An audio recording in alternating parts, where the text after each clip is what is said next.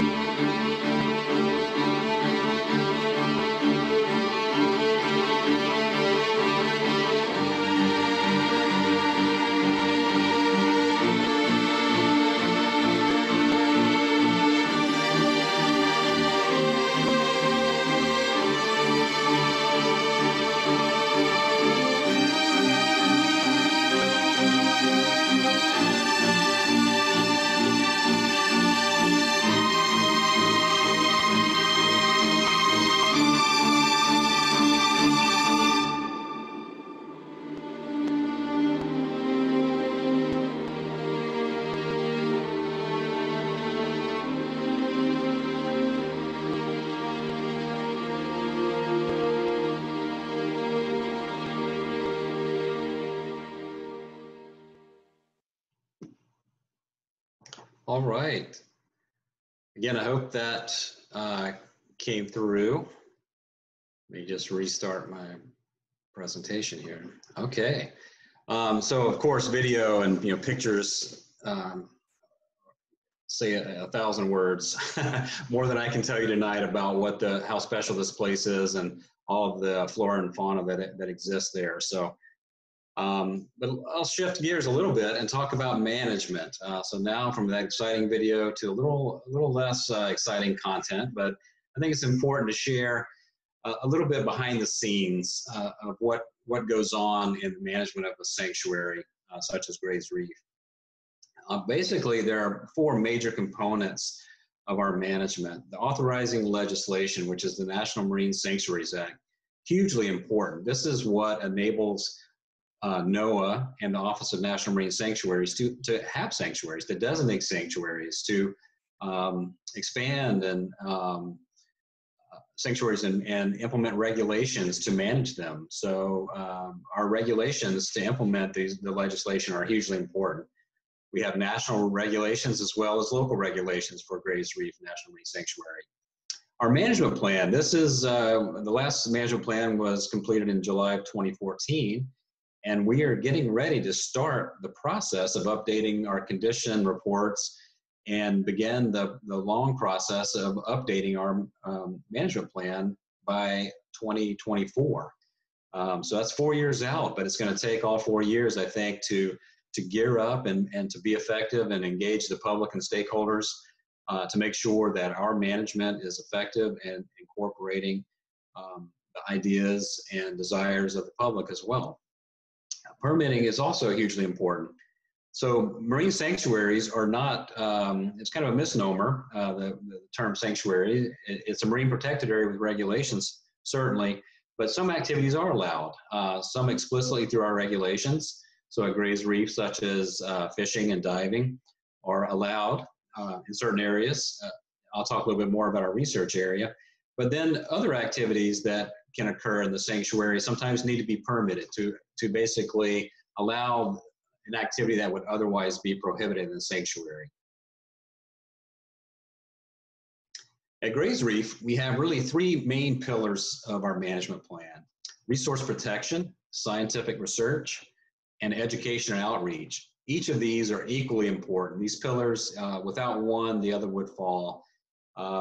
Resource protection, as it might sound, is mostly about the management and conservation of the resources, while scientific research informs our management. So we work with partners, academic institutions, and state and other federal agencies to learn more about Grays Reef.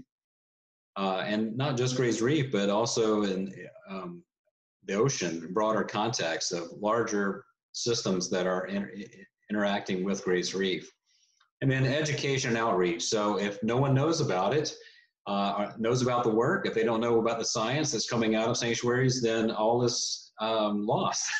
All is for naught, all this hard work. So education and outreach are hugely important, especially in early education, really exciting children to learn more about science and the ocean and the species that we all depend on.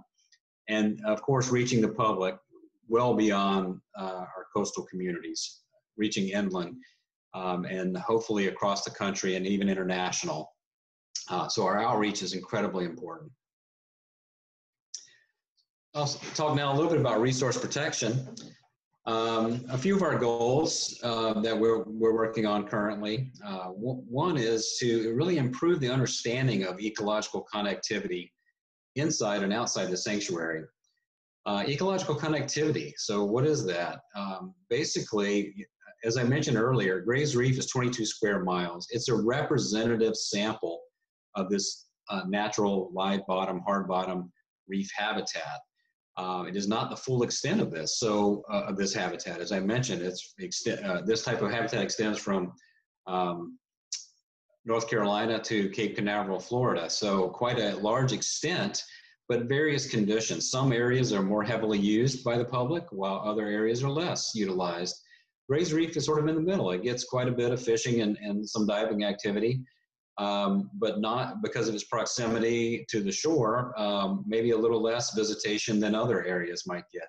So it provides a really good example of an area that has moderate human activity in comparison to other areas that might have more or different environmental conditions, different oceanic physical conditions affecting that habitat. So we really want to understand at Grays Reef how the habitat within the sanctuary is in comparison to similar areas outside. As well, we want to understand how the species interact in this larger context. So I'll talk a little bit later about some of our research that is helping us to understand that. We also monitor the physical and biological conditions to help inform management decisions. So everything from water quality, temperature, and so forth, as well as the species.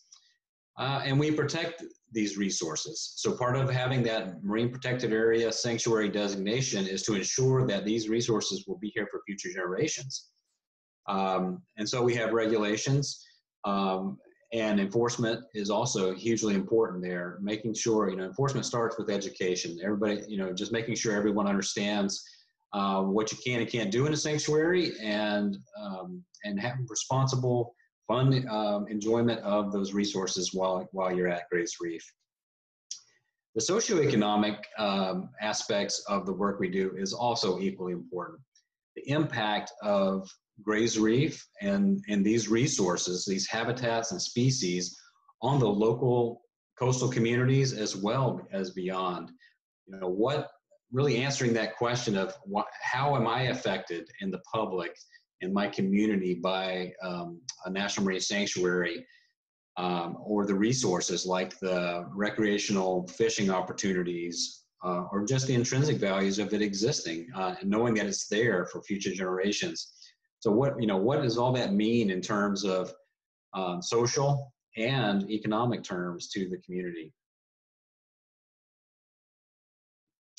To help us better understand this connectivity, both inside and outside the sanctuary, we are undertaking a long-term project, really, recurring project to actively map or characterize and map the seafloor at Grace Reef and in some areas outside the sanctuary as well.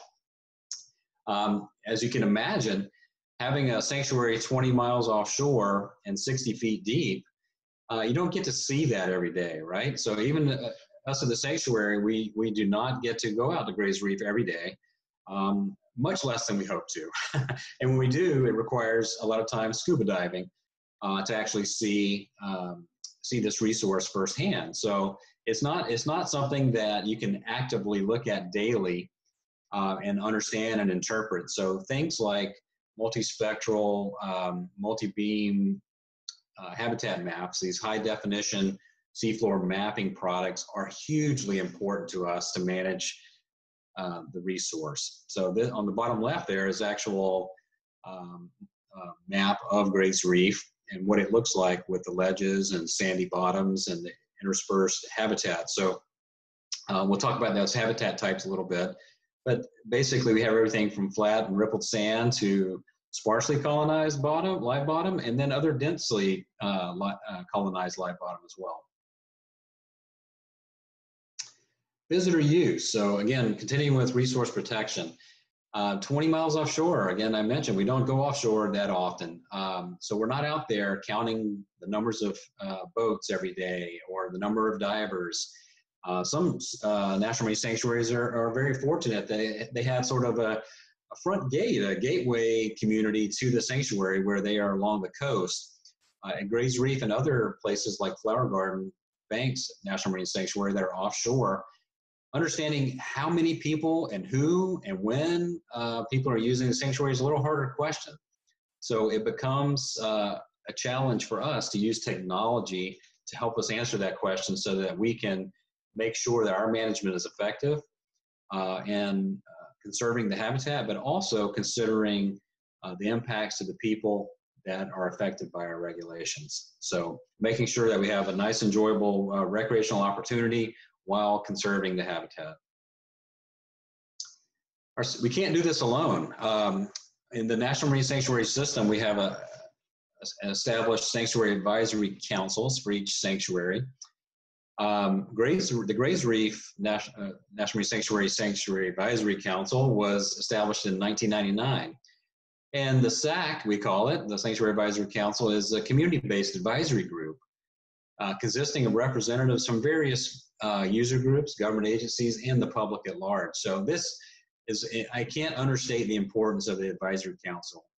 These are our eyes and ears, our conduit to industries, to interest groups, to the public, to state and local governments. So the members of the advisory council are incredibly important, bringing their perspectives and representing their communities and having a voice for those communities in our public setting. So we have meetings a few times a year, and sometimes we're able to come together, and lately we're not able to come together in person, so we have virtual Sanctuary Advisory Council meetings which works as well.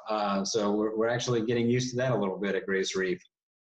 But really, you know, in my job, I can't do it without the advice of the Sanctuary Advisory Council. So incredibly important. Let's switch to scientific research. Grace Reef is, again, I mentioned only 22 square miles, but what it is a catalyst.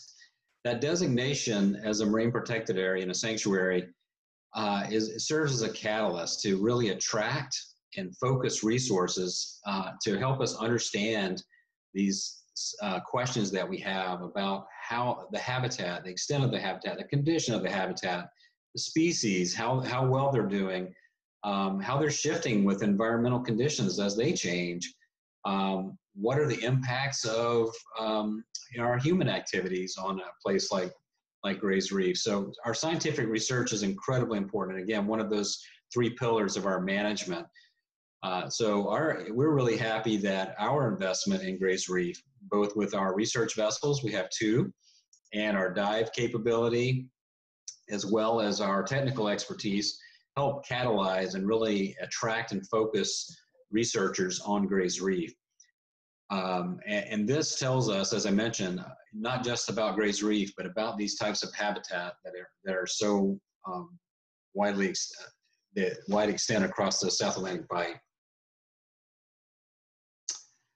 The research area. So in December 2011, we designated the southern third, about 8 square miles of the sanctuary, as a research area. This is relatively unique as well. So if you know anything about the scientific method and scientific experiments, you know that a control is incredibly important. While you have several variables in your experiments, things that change, wherever you can hold something or control something with less change or less impact, it's hugely important to really understand what we're seeing in our research. So the designation of the research area was important to do just that, to establish a control area, relatively lower human influence. So we cannot exclude things like water quality and marine debris and other factors that humans contribute to that exist at Grace Reef, but we can limit things like take of those resources, of hard bottom resources, through fishing or diving, and just limit the direct human interface with the resource in this area so that we can see and compare inside and outside the research area, and not just within the sanctuary, but again, across this large extent of hard bottom habitat in the southeast. Ongoing research. We have a lot going on at Grace Reef. Again, we serve as this catalyst, this focus area for research, and we have a lot of partnerships with academic institutions across the southeast and beyond. So one study that's super interesting that's ongoing is our predator-prey interaction study. What you see there in the picture is a time-lapse camera that is set out and takes pictures of fish interacting over a period of time to see what's going on. Again, you can't be out there and you can't scuba dive for days on end, so you have to put devices out to help you be your eyes and ears. We'll talk a lot about those devices later in the presentation. But this one's really exciting and helps us better understand how predatory fish, both in the water column and on the bottom, the benthic species, interact with each other and with their prey species. How they influence feeding, whether one species in the water column is affecting predation on the bottom or vice versa, how they work together perhaps in a symbiotic way sometimes to capitalize on prey. One of my areas that I'm most intrigued with is sanctuary soundscapes. So ocean noise. The ocean is a loud place. It is not a quiet place. There are so many sources of sound in the marine environment, natural sounds like snapping shrimp and fish, So a lot of fish communicate through acoustic cues and grunts and clicks. And so they make noise, but they also need to be able to hear that noise. It's one thing to transmit a sound, but being able to receive that sound is hugely important. So when anthropogenic noise or human caused noise impacts the species, we want to know that and understand how and how we can minimize that. So things like boats and other activities really influence that sound environment that these species rely on. So in the bottom left there, you'll see a picture of, that's actually a hydrophone that is mounted on the seafloor at Gray's Reef and attracting quite a few spadefish, as you can see. But really a hugely important device just to listen and understand what the soundscape is at Gray's Reef so that we can, again, make sure that we have the best management in place to conserve these important species.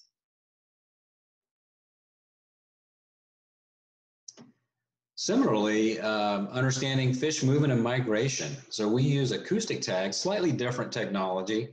On the top right there in the hand, you'll see that's the tag that's inserted into fish, various species of fish, and then those emit sort of a pinging sound or a signature that's detected on these acoustic receivers that are placed all around the sanctuary and across the South Atlantic.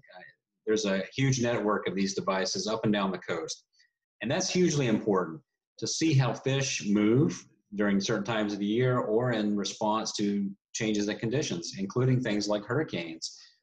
What do fish do during major storm events or when water quality is changed by heavy rainfall? What happens to those fish? Where do they go? How do they escape predation during certain times of the year? Or where do they go during certain times of their life cycle?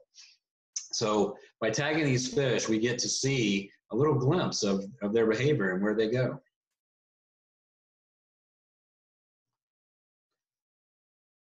I mentioned the diversity. Gray's Reef, what is really neat in that these rocky outcrops get colonized by all these invertebrates, these sponges and soft corals, and really make a beautiful scene, as you can see in the pictures.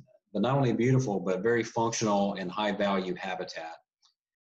So it's important for us to learn how those invertebrates use the habitat, that rocky outcrop habitat, how they recruit to the area and how they grow. Their settling rates, their death rates and growth rates are hugely important for us to understand so that we can assess the impacts of our activities and see and know when something is not right.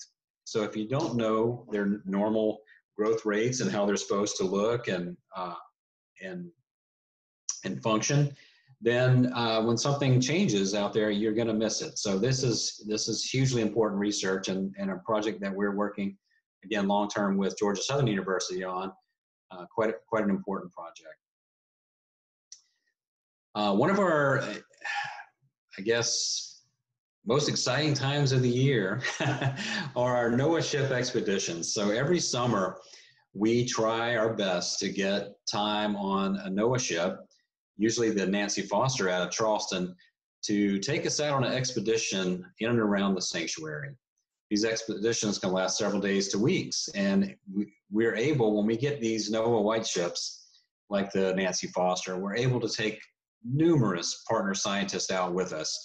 So while we can host several scientists on our research vessels, like the Sam Gray or Joe Ferguson, when we get a large ship like this, we can do extended research activities and have several activities going on at the same time, both habitat mapping from the ship, as I mentioned earlier, but also diving-based research. So in the 2019 expedition, we had several projects going on. And we are a little impacted by COVID-19 this year, so we're not going to be able to, most likely not going to be able to go out and do an in-person expedition. However, we are excited that hopefully the Nancy Foster out of Charleston will be continuing some of that habitat mapping work that we were talking about. So really important to us working with our partners and the NOAA ships. Technology. Again, being an offshore sanctuary, it's hugely important for us to be on top of technology and to leverage that technology as it emerges. At Gray's Reef, we're using all sorts of technology, everything from satellites and remote sensing. So when we put satellite tags on sea turtles, we're able to see their movements through their transmissions and through our satellite network. We also do, as I mentioned, with visitor use, we're able to actually count boats from space, which is really neat. See certain times of the year how many vessels are out there and what perhaps they are doing. While not real time, it does give us a snapshot, little windows, little sneak peeks of what's going on out there. We're really excited to work with partners with technologies like wave gliders, especially with our acoustic research. These can actively record sound, so much like our hydrophones that are mounted on the bottom, as well as detect and track fish movement, as I mentioned in the other project as well. Remotely operated vehicles are something that we are starting to get involved with, again, to minimize our need to have to dive, to use other technologies to send down and perhaps do surveys or look at equipment and visually inspect equipment, maybe even do some maintenance on equipment in the future. So we're very excited to be endeavoring in remotely operated vehicles and hope to have one coming our way soon. We're asked a lot at Gray's Reef and across the sanctuary system of how can I get involved? It's not always straightforward to the public as to ways that if you can't visit a sanctuary and it's not readily visible, apparent as to how you can get involved. I just encourage everyone to reach out to us and our staff, and you can find our information online and ask. We have volunteer events throughout the year. Again, right now, a little impacted by COVID-19, but we're doing some virtual events and then hope to get, at some point, get back on track with our more traditional ocean-oriented events and festivals and so forth. You can join, if you're a diver, you can join our Team Ocean divers to help us with our research. So you can be a volunteer diver that's NOAA certified. And you can not only become a member of the Sanctuary Advisory Council, if that's what you'd like to do, but you can participate. That's the important piece with the Sanctuary Advisory Council process. The public is invited. These are public meetings, and we welcome your participation and contribution to our management through the Sanctuary Advisory Council. And then one of the biggest things you can do is follow us on our social media, our Facebook and Twitter. Support us that way, virtually, online, and spread the word through social media about Gray's Reef. So that's, again, that education and outreach is hugely important. Lastly, I wanted to sort of plant the seed that, we are planning for a Gray's Reef Expo in Savannah. Originally, we were planning for that Memorial Day weekend, but that got sidetracked with COVID. So we are hoping to have some type of event, whether it's the full-blown expo we had planned for or a modification of that event in November, the 21st and 22nd. So we're crossing our fingers that the plans are going to align to allow us to have an expo, and again, to reintroduce Gray's Reef to the public and the coastal communities in Georgia. So keep, put that on your calendar and cross your fingers that this will be able to happen. We're super excited about it. But if it doesn't happen this fall, we're certainly going to be pursuing that in the spring and summer of next year. So again, super excited to have big outreach events like that. And that is about all I have. I wanted to give a big thanks from Team Gray's Reef. Here are a few of our staff. Posing by the Joe Ferguson there, are one of our research vessels. So we're a small but mighty team of scientists and communicators, NOAA Corps, and fellows, students as well. Lots of volunteers and student participation in our staff. So we are super busy, but also very excited to do more as much as we can. with this small and mighty staff. So again, thank you for having me tonight, and I really appreciate the opportunity to be able to speak with you. And with that, I open any questions that you may have. Happy to answer. Well, thank you so much. I'm going to turn my video back on. I'm sure we all got a lot of information in formulating those questions. Before I turn everyone's mics on, we did get one question in the chat from Kieran. She wanted to know how the sanctuary got its name, specifically the Gray's part of the name. Great question. So Milton Sam Gray was a researcher that really made this part of our coast famous. He had an interest in the area and just explored and did research for many years. And so the Gray's Reef is in his namesake. So one of basically the pioneers of this hard bottom, live bottom habitat off the coast of the Carolinas and Georgia. And really put it on the map. And so it's in Sam Gray's honor, as well as that namesake is on our research vessel as well, the Sam Gray. Excellent. We also got another question. It comes from Alex. There has been talk and concerns about the National Marine Monuments being open for fishing in Maine. How are the protections of the Maine sanctuaries different than the protections for our marine monuments? Sorry, I read that sure. right. Sure. So I think what the question's about is the main difference is Gray's Reef does not have commercial fishing activities within the boundaries. Certainly there are commercial fishing activities within relatively close proximity of the sanctuary, but not within the sanctuary boundaries. So in the monument, that was the main thing in the Northeast, is that commercial fishing had been allowed, I think, at some point in time, and then was closed. I forget what species exactly. So in our area, we don't have that issue necessarily with commercial fishing and open or closed status of the fisheries. We have recreational fishing, which is more of as you can imagine, the private and charter type fishing that we have at Gray's Reef, but not the commercial activities. Okay, more questions are coming in, so thank you for putting them in the chat. So if you have them, we'll add them to the chat. You can type it should be at the bottom of your screen. Some of you might have it at the top or side. But also, Chelsea, who did get in late, so she does apologize, but she was like, can you recap your research or your research of interest background?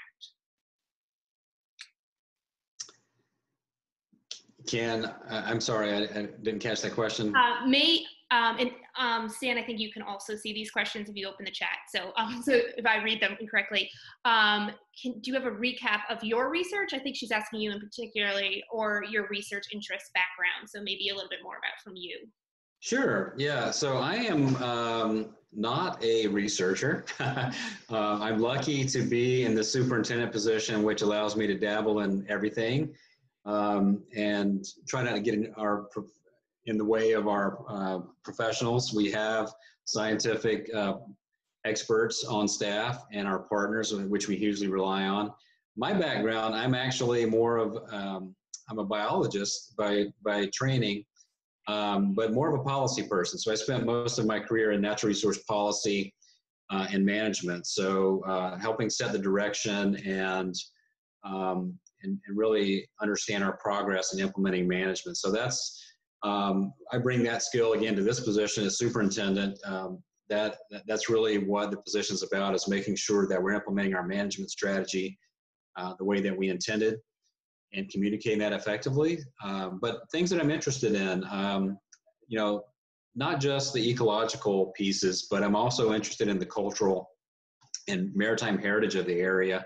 While Gray's Reef is not designated or is designated for the natural resources, the importance of these, there are other things as well that are hugely important. The socioeconomic aspects of the sanctuary, the cultural values that are found in and around the sanctuary. So I'm also interested in that as well.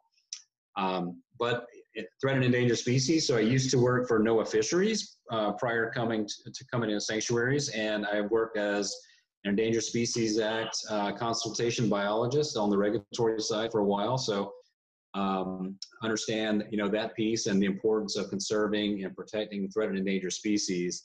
which we do have at Gray's Reef, especially North Atlantic right whale, which is critically endangered.